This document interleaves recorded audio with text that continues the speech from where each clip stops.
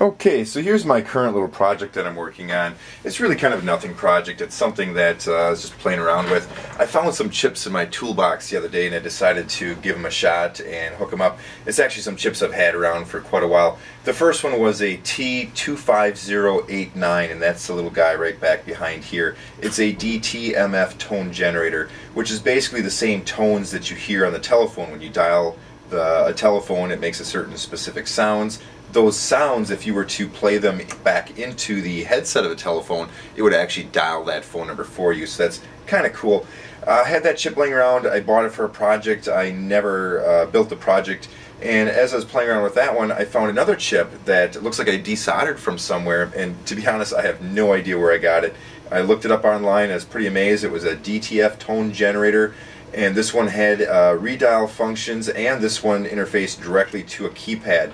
This one over here interfaces to a keypad, but not really the kind of keypad that I have. You need an analog or an anode, a common anode signal to make this one work, and I couldn't do that. In fact, this one over here I hooked up to a microprocessor just to be able to toggle all the pins in the correct fashion.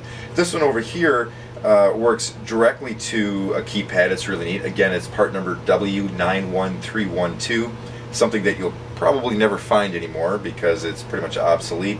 We have a crystal right here. We have crystals on both of them. It's a standard TV crystal, a 3.85 megahertz.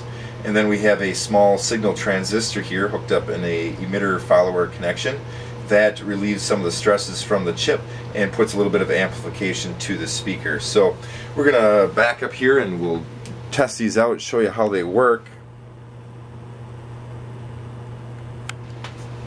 Now the neat thing with the one over here, again, it interfaces directly to a keypad, so you can just dial the phone number.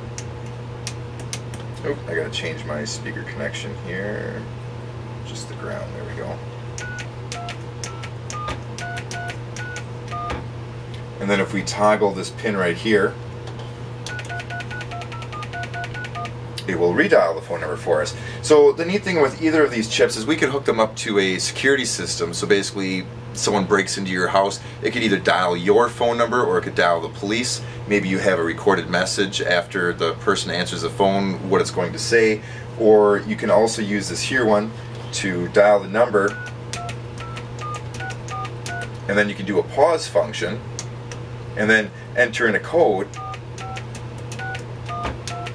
maybe another pause. Okay, and then when we play it back, basically it'll dial the phone number, pause, and then it'll tell very specific information. So maybe we're talking to another computer or microprocessor, and it'll tell you exactly which door is open. Or maybe this is hooked up to a water sensor, so you have water in your basement. It gives you a call, and then the additional information will tell you exactly what is going wrong. There's the additional information.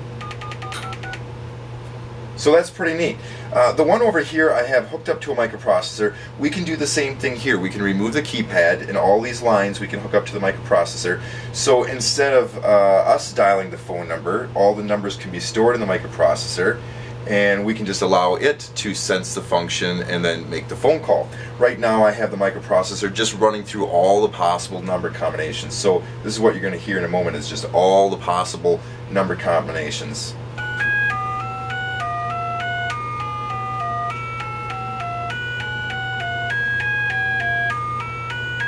It's neat and annoying at the same time, I gotta tell you. So now this is pretty cool. Unfortunately, it's pretty obsolete because nowadays we can hook the microprocessor up directly to a Wi-Fi shield or a cell phone shield. So basically it would dial phone numbers directly through cell phones.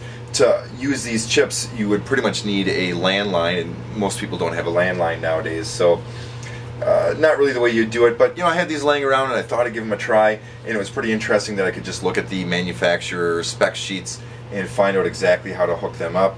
And especially this one, I desoldered it from who knows where, and it works perfectly.